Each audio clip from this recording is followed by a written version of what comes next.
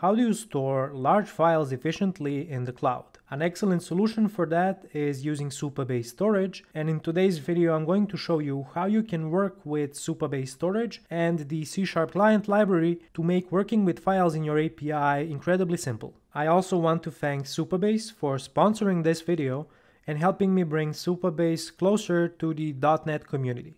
Supabase Storage is one of the key offerings that Supabase has, and it's an open source object store that allows you to persist any kind of file in the cloud. It also makes it easy to introduce custom access policies using row-level security. There's an excellent article on the Supabase blog about the storage feature, and they do a very deep dive into the architecture of the solution.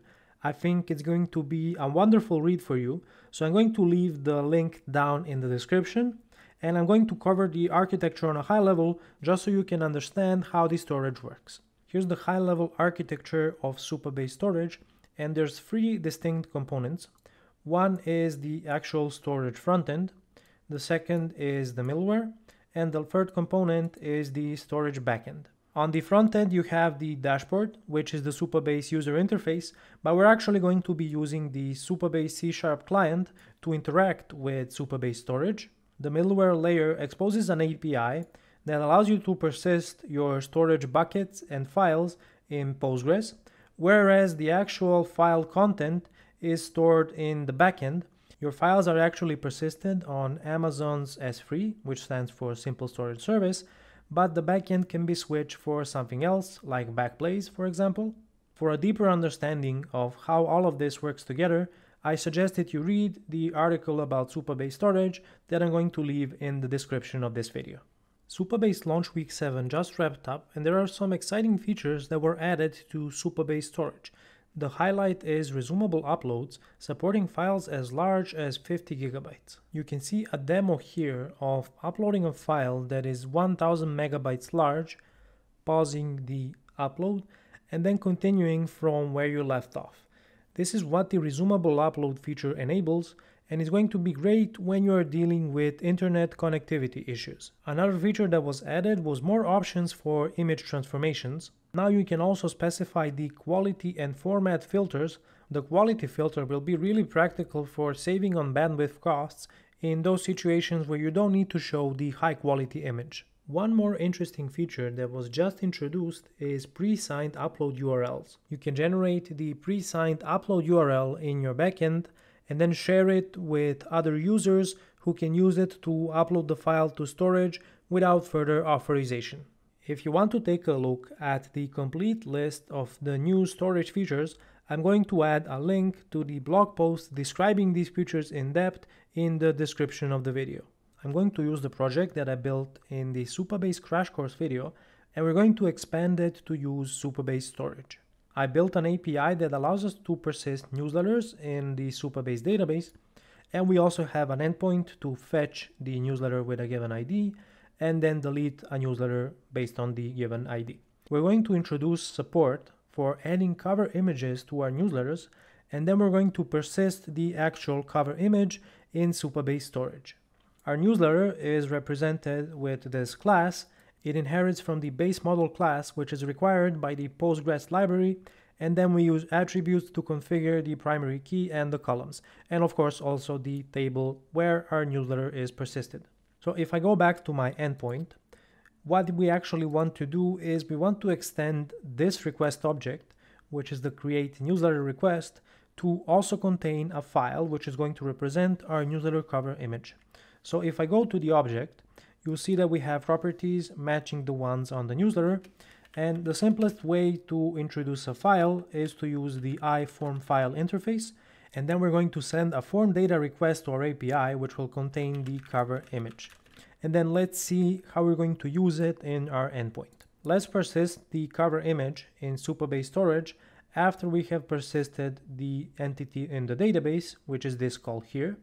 We're using the Supabase client library, telling it which table we want to persist the entity in, and then we're calling insert, which is going to call the Postgres endpoint exposed on our Supabase instance, and it's going to persist the newsletter in the database. To interact with Supabase Storage, you need to access the client, and then you have access to the storage client property. The storage client allows you to work with buckets. You can think of the Supabase Storage as the file system in the cloud, and buckets represent the top level folders in your storage instance. So let's say we want to create a bucket that is going to contain our cover images. So we can call it cover images. We can also pass in an instance of the bucket upsert options to set the bucket that we are creating as a public bucket.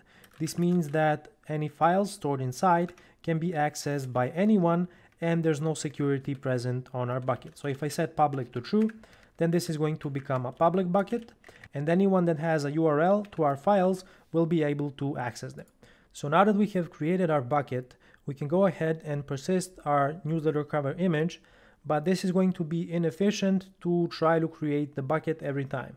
So what you can do is check if the bucket exists and then create it if it does not. But another solution could be to just go to the Supabase dashboard, which is what we are going to do, and you can simply create your bucket from here. You're going to have a bit more options, so I'm going to use the same name that I used earlier, which is cover images. We can decide if we want this to be a public bucket or not. Because I want to expose my newsletter cover images to the public, I'm going to make the bucket public. Of course, you're going to get a warning that you should be careful when doing this because you don't want to expose sensitive information. And if I press the additional configuration menu, you'll see that we have options of configuring the file upload size limit, and you can also configure the allowed MIME types that you want to support in your bucket. For example, if we only want to allow images or videos, you can do that by setting this option. I'm not going to touch these options, and I'm just going to create my cover images bucket. So now that we have our bucket in place, let's go and use it in our API. I'm going to get rid of this, and let's persist the cover image form file in our bucket. How you do that is by calling client storage, and then you say from, and you specify the ID of the bucket that you want to access. The ID is the actual name of the bucket, which is cover images, and then you have options for working with files in the bucket. The method that we are looking for is the upload method. It allows us to upload our file to the bucket. So we need to pass the byte array representing our file, the path to the file in the bucket. This is ideally some unique identifier, and then we can configure some additional options. To get the byte array of our image, I'm going to create a new memory stream instance, and then I'm going to copy the contents of our cover image into this memory stream. We're going to say request cover image, and then I can say copy to. I can also use the async version, so let's go ahead and try that one. We're going to copy into the memory stream, and I'm going to, of course, await this. And now the contents of our image are inside of the memory stream, and we can pass the contents to our upload method by calling memory stream to array. And we also want to pass in the path to our file.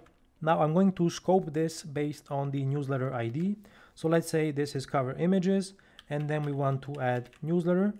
I'm going to take the ID from the new newsletter ID value, and then we need to add the extension.